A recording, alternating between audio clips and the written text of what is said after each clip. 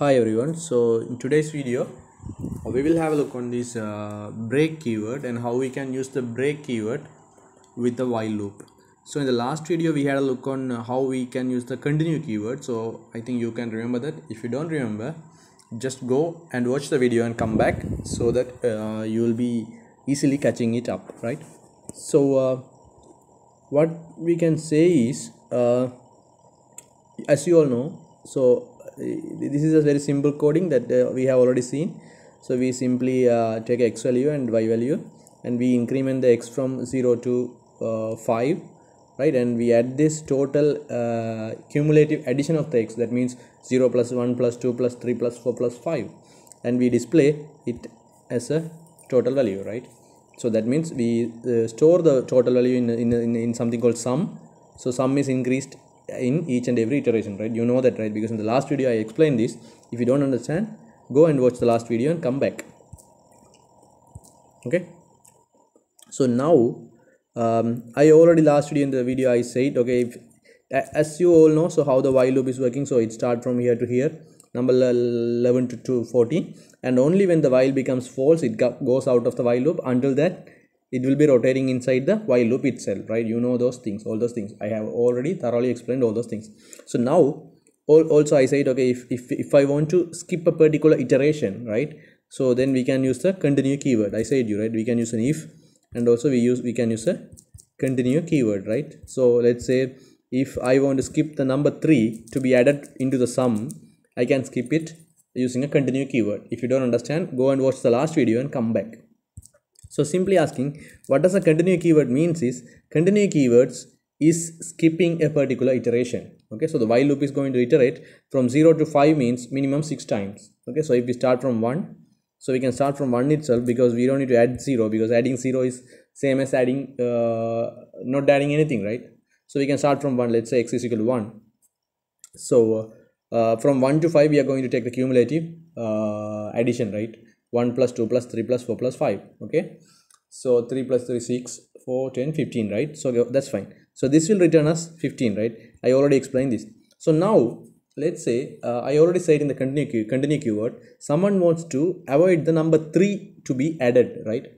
Only number 3. So someone wants 1 2 4 5 to be added, like right? So that gave the results as 12. Anyway, they want to avoid the number 3. So for that they can use the continue keyword, so that they can skip that particular addition iteration, right? So now let's say I want to do something like this. Okay, let's say I want to stop this addition when it hits the number 3. Okay, or let's say number 4, right? So what I'm going to do is not number 4. Let's stop at number 3. What I'm going to do is, if it is number 3, earlier what I did, I skipped the particular iteration, right? Only that iteration will be skipped, and from the number 4 the iteration will continue, right? Why is this thing coming? Number 4 iterations will be continuing. But now what I'm going to do is, if it is hitting the number 3, I'm going to stop the while loop. The while loop is not going to iterate thereafter. Okay, so if I use the continue keyword, what happens is number 3 is being skipped, but again for number 4 while loop is iterating. So you can see it in the last video, right? So what I'm going to do is, now if it hits the number 3, I don't want the while loop iterate thereafter. I want to get out of the while loop. So I'm not going to skip only the particular iteration. I'm going to skip all the iterations after that. From that point, we are stopping the while loop. We are getting out of the while loop. Okay, we don't care. We are not skipping that particular iteration. What we are going to do is, there are no more iterations after that. We stop it. So you may ask, if number 3 is coming, then you are going to skip, right? So why do you have this number 5 here? You can have it as 3 or 2, like, right? So if we are going to skip number 3, then we are going to add number 1 and 2, right? Simply talking. So you can have the number 2 value here. So you don't need to have a break keyword. Yes or no? If I am skipping when the value x value becomes number 3, that means what? 1 plus 2 only added to the sum. When it hits to number 3, we skip it and we come to the line. So 3 will be printed. 3, 4, 5 will not be added, right? So the sum 1 plus 2, 3 will be printed here, right? So you may ask that, that's correct, but why I am telling you is just for the understanding. So easily understanding. So that is why I am adding this. So what I am going to do is, if it is hitting, if x is coming as number 3, we are stopping the while loop, or we are cancelling the while loop, and we are getting out of the while loop. Okay, so how do we do is, it's very simple. First I will write the condition. What is the condition? The same condition. If, okay, x is number 3, so if I use continue, what will happen? Simply talking, it will skip only the particular iteration, and it has to go for the next iteration, right? So if I am using continue keyword, I am adding that x plus plus also before that, right? Because I want to make the x to be incremented, that then only it will be go to number 4, right? So before skipping it, because the rest will be skipped. So you can go and watch the last video. If it is confusing you, then you will understand what I am telling about, right? So you can give continue. So this will skip only the number 3. But what I want to happen is, I want to cancel the whole iteration. Thereafter I don't want to have any iteration to be happening. So I don't want to have a increment scenario, because why I'm having an increment here is for continue keyword. I want the next iteration to happen, right? X is equal to 4 should happen, x is equal to 5 should happen. But here what I want to happen is, I don't want the while loop iterating thereafter. I'm cancelling everything and I'm going to this line out of the while loop. So I don't have to increment this, right? Because I don't want to get into the while loop again. What's the point? The while loop is not going to run again. So I don't want to make the 3 into 4. When it hits the 3, we cancel everything and come out of it. Okay. So I remove everything. So what is the keyword for that? We have a keyword called break. So what the break will do is, simply talking, the same meaning, it will break the while loop. Previous one, what it will do is, it will skip the particular iteration and it will continue the while loop. That is why it is called continue. Now what we are going to do is, we are going to break the while loop. So what I will do is, I will say break. So in this point, the while loop is broken. And what is the starting point of the while loop? Line number 11. Ending point of the while loop is line number 70. So while loop will break means what? We will come out of the while loop and we will immediately move to the line number 18. Okay, so at that point we will print the sum value. So if we are seeing the scenario, initial x value is 1. So x is less than or equal to 5 means 1 is less than or equal to 5 is true. So we get into this, we check the if condition, it is false. So we don't get into the if condition. We add the sum is equal to sum plus x. So the current sum is, I already said the right side values are current values, left side values are new values. So current sum is 0, 0 plus 1, 1. The total is 1. You understand this, right? So the sum is 1. And we increase the x by 1. So the current x is 1, now x is 2. 1 plus 1, 2. So that also again, when we come to the while loop, 2 is less than 5 is true. We come here inside. If x is less than, if x is equal to 3 or not? No, it is not equal to 3 because 2, x value is 2. So we don't get into the if condition. And we add this sum plus x. So the current sum value is 1 because I already said it. So the new x value is 2. So 1 plus 2, the new value is 3. New sum value is 3. So this is sum value, not the x value.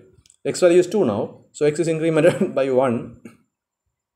So 2 plus 1, 3. Again this while loop is true because 3 is less than or equal to 5. And we come here and we see 3 is equal to 3. So that means this is true. So we get into the if condition and we break the while loop.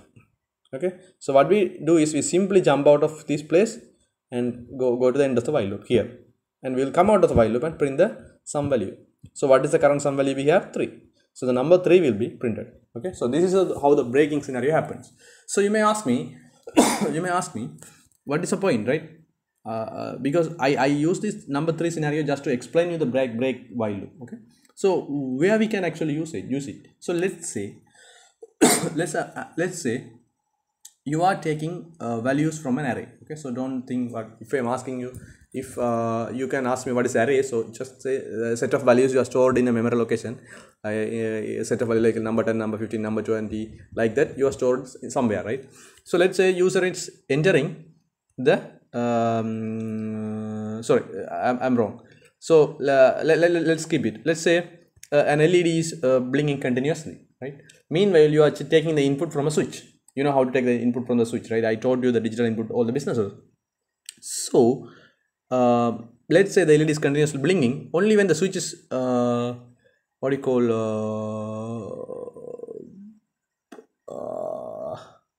pressed. Okay, so not one LED. Let's say a series number of LEDs are blinking. Using a while loop, you are blinking a the series number of LEDs from 10 to 15, 10 to 15, right? Number 10, 11, 13, 14, 15 are blinking. Again 10, 11, 13, 14, 15 are blinking. Then what you do is, meanwhile within the while loop, you're reading a switch as well. So when the switch is pressed, you have to stop the while loop and stop all these LEDs to be at the current point. Okay, not making everything off, holding it at the current point. So that means what? Let's say third LED is third LED is blinking, fourth and fifth LEDs are not blinking, but user has pressed switch. So that means you have to stop the while loop, right? So that means 1, 2, 3 should be on, 4 and 5 should be off. So that we can see when the 3 is lighting, the user has pressed a switch. You understand what I'm telling? So at that scenario, what we have to do is, if you are iterating the LEDs using a while loop, if the user presses the while loop, a particular whatever we call pin or switch, we break the while loop. That means the scenario is stopping. It comes out of the while loop. So 3 LEDs are already on, that will be on because we don't switch off it. Other 2 will not be switch on. You understand what I'm telling? So it doesn't have to be actually this way. We can have many scenarios, but I'm saying one simple scenario because if you are iterating a lot of LEDs, if a switch is user is pressing a switch, you have to hold it at the same place. You have to hold the process at the same place. Means you use a while loop, you break the while loop when the button is pressed. That means whatever happened is happened, we came out of the while loop. So number 1 plus 2 are added, number 3 has come, like that. If 3 LEDs are on, it stopped at the on point, it came out. The rest will be off. So if you don't understand, just don't worry what I am talking about. If you understand only this scenario, so using break keyword, we can break the loop itself. We can come out of that. We can cancel the iteration thereafter, right? If you understand that, and if you understand this code, that is enough for today, right? So thanks guys, thanks for joining. Thanks for watching. Please provide your feedback, and I will catch you up in the next video. And please subscribe and press the bell button as well. Okay, I'll catch you up in the next video, guys. Until then, have a great day ahead. Bye.